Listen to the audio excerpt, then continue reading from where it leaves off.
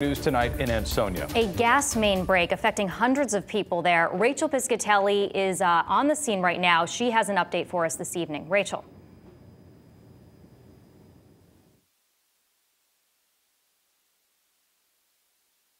It looks like we're having some trouble with Rachel's audio. We will check back in with her in a moment. We know they had some issues there with the gas leak and that officials were on the scene trying to figure that out. But just a quick note here. I'm reading some of Rachel's notes. She said that if you are impacted and relocated because of that gas main break, you're asked to go to a hotel for the evening, save your receipt, and contact Eversource. But she did put a story together and we want to play that for you. Listen in. 500 Eversource customers will be without gas tonight due to a low-pressure issue.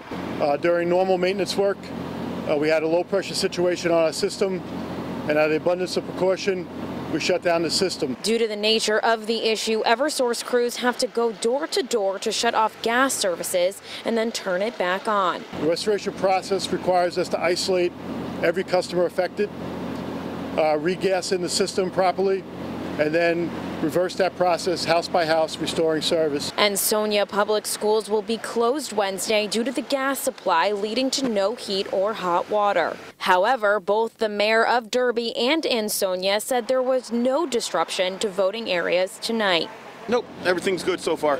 They were in constant contact with us, with the police department, the fire department, so we know exactly what's going on. We're notifying our residents. Eversource crews will be working well into the night and morning as they restore gas. They need to be able to access each house impacted individually.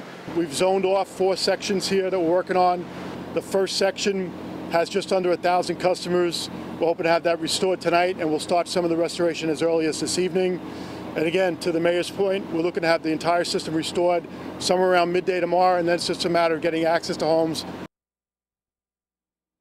And you can see behind me that mobile center that has been set up. And they are also having crews from Massachusetts also help in the restoration efforts. And if you were affected by this and you have relocated to a hotel for this evening, you are asked to hold that receipt and contact Eversource. We'll post their number on our website. In Derby tonight, I'm Rachel Piscatelli, Fox 61 News.